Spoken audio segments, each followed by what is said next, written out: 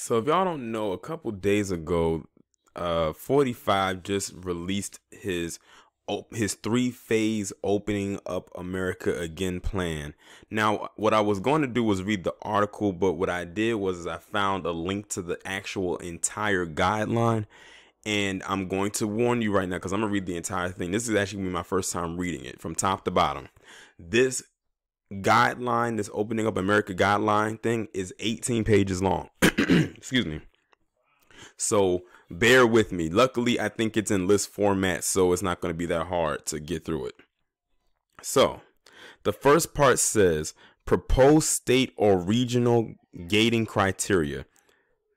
Let's say symptoms, downward trajectory of influenza-like illnesses reported within a 14-day period, and downward trajectory of a virus-like syndromic cases reported within a 14-day period. Cases, downward trajectory of documented cases within a 14-day period, or downward trajectory of positive cases as a percent of total tests within a 14-day period. Hospitals treat all patients without crisis care, and robust testing program in place for at-risk healthcare workers, including emerging antibody testing.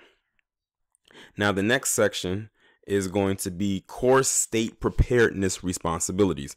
The first one is testing and contact tracing, and under it says ability to quickly set up safe and efficient screening and testing sites for symptomatic individuals and trace contacts of virus results. Ability to test syndromic indicated persons for virus and trace contacts of virus results. Ensure sentinel surveillance sites are screening for asymptomatic cases and contacts for virus results are traced. Sites operate at locations that serve older individuals, lower income Americans, racial minorities, and Native Americans. The next one is under that same umbrella is healthcare system capacity. Ability to quickly and independently supply sufficient personal protective equipment and critical medical equipment to handle dramatic surge in need.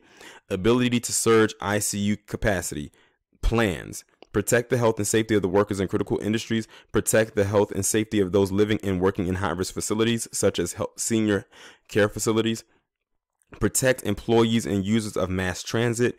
Advise citizens regarding protocols for social distancing and face coverings. Monitor conditions and immediately take steps to limit and mitigate any rebounds or outbreaks by restarting a phase or returning to an earlier phase depending on severity. So basically that last one is stating that if there's a possible new outbreak from this virus, that they're going to have to go back to a previous phase than the one before. Now, like I said, it's three phases. What I'm reading to you right now, I haven't even gotten to the phases yet. What I'm reading to you is the prerequisites before even phase one begins. This next section is called proposed phased approach. Based on up-to-date data and readiness, mitigates risk of resurgence, protects the most vulnerable, implementable on statewide or county by county basis at governor's discretion. Okay, and this one says guideline for all phases. Individuals, now this is talking about the people.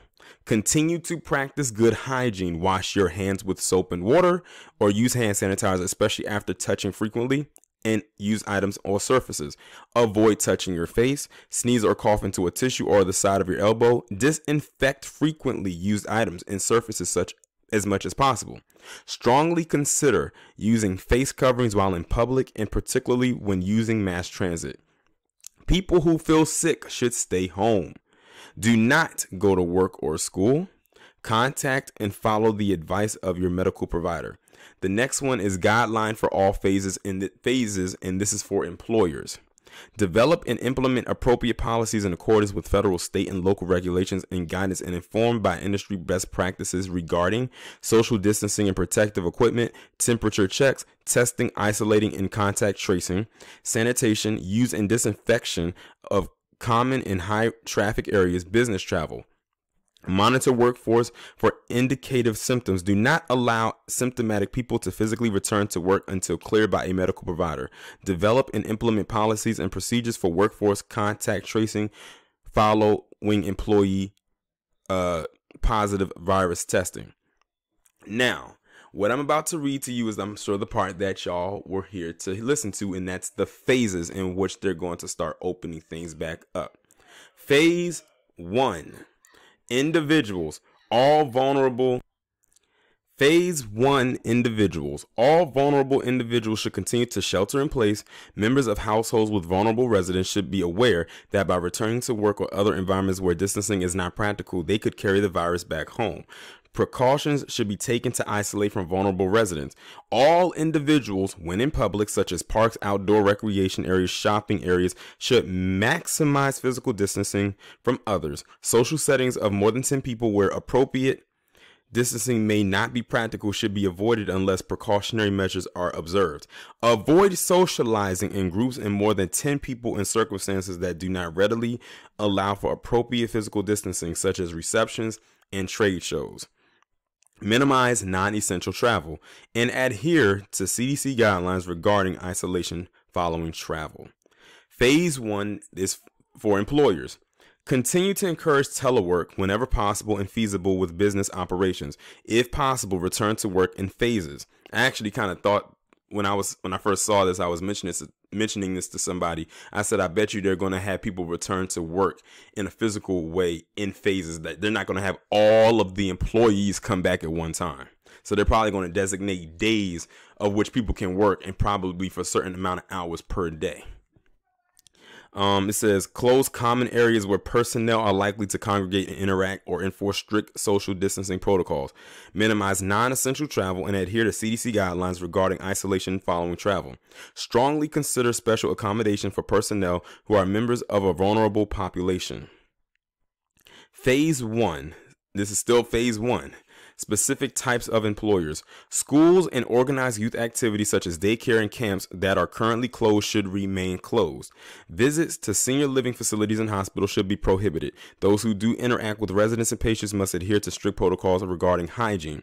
Large venues such as sit-down dining, movie theaters, sporting venues, places of worship can operate under strict physical distancing protocols. Elective surgeries can resume as clinically appropriate on an outpatient basis at facilities that adhere to the CMS guidelines. Gyms can open if they adhere to the strict physical distancing and sanitation protocols. Bars should remain closed. Now, I just read to you all of phase 1. Now, let me remind you, I might say it again at the end. There is no date set in place as of yet when these phases are going to actually kick in. So they could kick in next month. They may kick in June, July, maybe even as late as August. Because remember, some places have not the social distancing. They have the quarantine period up until June. Like I said, in Michigan, their quarantine period is up until June 16th. So they may wait until everybody's quarantine period is over and then roll the phases out, which means if that is the case and Michigan is in quarantine until June, they may not start slowly rolling these phases out until maybe sometime later in June, or maybe sometime early July. And these are going to be slow rollouts. Like it's almost like these phases are going to be in phases.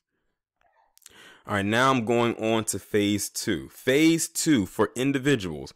All vulnerable individuals should continue to shelter in place. Member of households with vulnerable residents should be aware that by returning to work or other environments where distancing is not practical, they could carry the virus back home. Precautions should be taken to isolate from vulnerable residents. All individuals when in public, such as the places that I did mention before, should maximize physical distance from other social settings of more than 50 people where appropriate distancing may not be practical, should be avoided unless precautionary measures are observed. Non-essential travel can then resume. Phase 2 for employers. Continue to encourage telework whenever possible and feasible with business operations. Close common areas where personnel are likely to congregate and interact, or enforce moderate social distancing protocols. Non-essential travel can resume. Strong consider special accommodations for personnel who are members of a vulnerable population. Phase 2, specific type of employers. Schools and organized youth activities such as daycare and camp can reopen. Visits to senior care facilities and hospitals should be prohibited. Those who do interact with residents and patients must adhere to strict protocols regarding hygiene. Now, before I go any further, remember, some schools, or a lot of schools, are going to be closed through the rest of this year. So if by what they're saying in phase 2 that schools can reopen, that means the schools probably, that phase 2 sounds like it won't kick in until late this year, going into early 2021. Like I said, it's going to be a slow rollout with the phases. It's not like they're going to have phase 1 happen in 1 month and then the next month they're going to jump to phase 2. No, they're going to have phase 1 last a couple months. And then when they see phase 1 is working, then they'll move on to phase 2 and then phase 3. Large venues such as sit-down dining, movie theaters, sporting venues, and so on and so forth can operate under moderate physical distancing protocols. Elective surgeries can resume as clinically appropriate on an outpatient, inpatient basis at facilities that adhere to the CMS guidelines.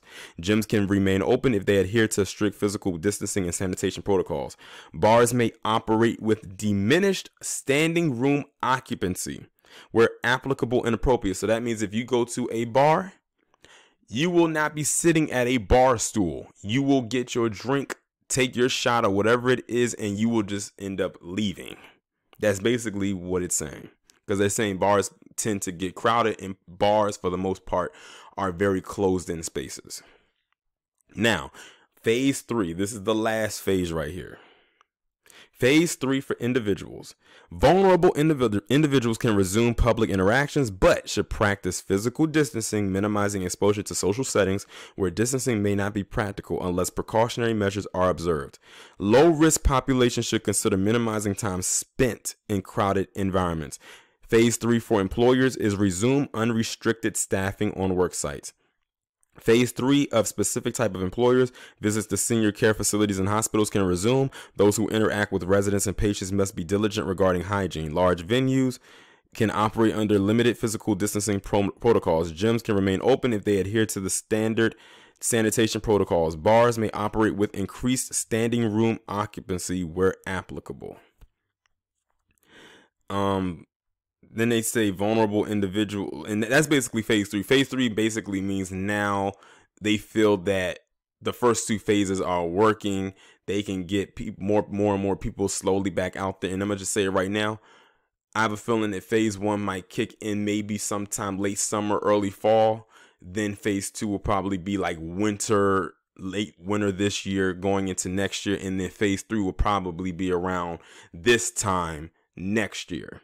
That basically calculates about a year before they really get back into the swing of things, which is basically what their goal is, to hopefully have everything back in some kind of a motion by next year. And then hopefully by 2022, if everything looks right, then we can really get back into the swing of things. Like I said, though, in plenty of my other videos, there is no sense of normalcy here.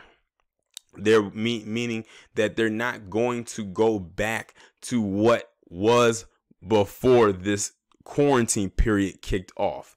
And like I said, it's going to take time based on what they have laid out. Like I said, the phases is going to, each phase is probably going to last a couple months per phase. It's basically like a trial and error type of thing. So that's basically the guideline plans. I'm actually surprised I got through it a little bit faster than what I had expected. And the last part is saying vulnerable individuals are elderly and those with underlying health issues, but we already knew that. But that's really all I have right there as far as the phases go. I'll leave a link so y'all can have the guideline on hand. But I would like to know and hear from y'all. What do y'all think about these guidelines that's laid out? Do you think that this can actually be done? Because like I'm telling you, some people are going to grow impatient and they might actually ruin this, because like I said, they don't have a date set for when this is going to roll out or when this is going to actually start. And like I said, some places are still under quarantine until June, or like through half of June. So they're probably not going to roll this out until the quarantine period for every state is completed, because they want everybody to be, or hopefully everybody to be on one accord, not just have some people in phase 1 while people haven't even gotten to phase 1. So It's going to be, like I said, I'm guessing if they had to start, they're probably going to start late summer, which is like around August, in early September to early fall, which is the end of September. But I'm gonna guesstimate and say somewhere around August, early September when they're gonna start it, and then we'll go from there. But that's really all I have for y'all right now. Y'all let me know what y'all think down in the comments. Like, share, subscribe. Make sure you follow me on Twitter if you have not done so already. Have your notifications turned on, and I will talk to you in the next one.